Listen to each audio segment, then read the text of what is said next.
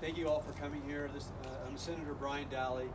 I'm here with Chris Kaiser, who's the owner of the store, obviously. You know, we've had these PSPs, these power safety shutdowns.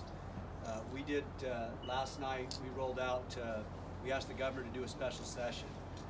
We've seen power outages all over the district. Literally almost 1 million people in California, as power has been turned off.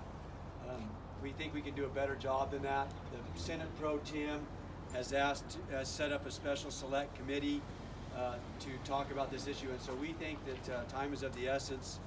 I just want Chris to share how it's impacted your business and the community around here as well. So Chris, thanks for taking the time, by the way. Thanks for hosting this or having this as an idea. So essentially, first of all, I want to say to my community, my friends, my staff, my family, she's over there, this is hard. This is really hard. We're going to make it. We're strong.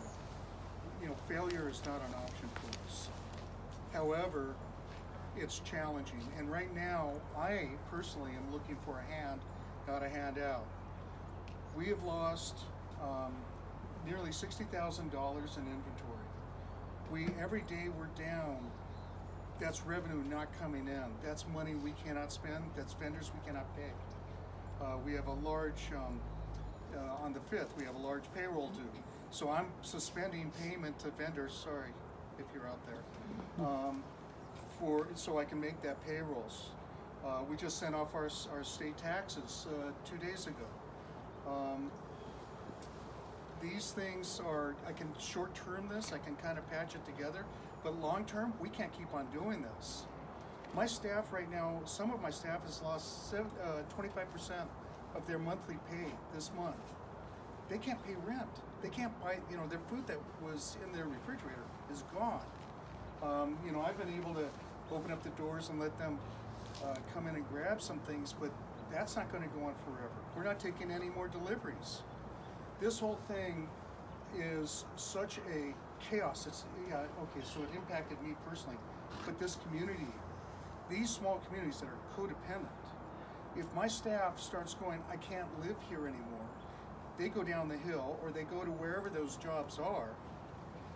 They're not here when we can reopen. They're not here to buy food, much less help sell the food.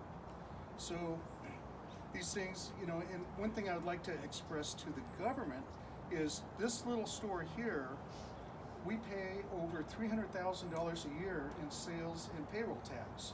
That's revenue, that's real revenue, so this could collapse not only this kind of community, in all the other low communities, but also the government at large. And what needs to be taken is action. It's like deliberation, conversation, decision, and immediate action.